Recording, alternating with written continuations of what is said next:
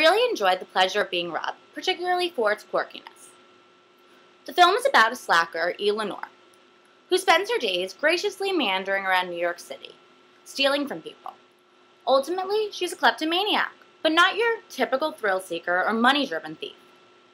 Her stealing is more intriguing, almost charming, because of its childlike and inquisitive nature.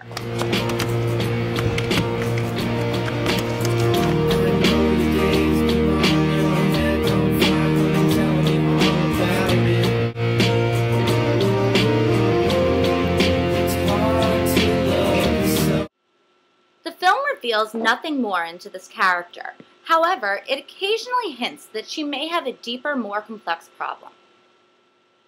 Despite that, you do sympathize with Eleanor. Her feelings get hurt, and you do just want to give her a hug because she is essentially a child. You are the worst player I've ever had the displeasure of having to play. Gee, Wayne.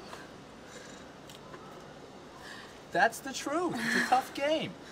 Well, I'm sorry. I mean, I just wanted to have a little fun, you know? Look, at least get a decent backhand. You got this weird backhand hacker-whacker thing, and it annoys people when it doesn't hit the table. Right now, you got this kind of lifting, lobbing thing. And what you have to do is withdraw your wrist into here, and when you hit backhand, you hit...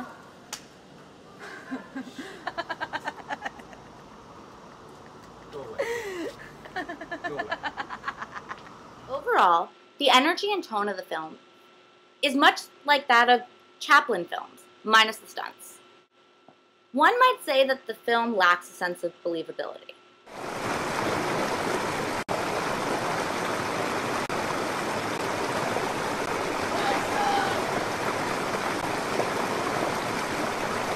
But I think that's what makes it great.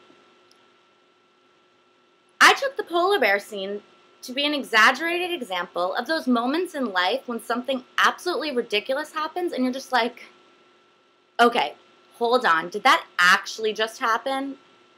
Because I know that happens to me all the time, and they're great. That's what makes life. For the Q&A, I thought Josh was extremely genuine. I admired his honesty when he told us that he still feels awkward about this film because of his real-life relationship. I feel like most directors would have lied or made up something just to give us an answer that seemed right. But I really like that Josh didn't do that.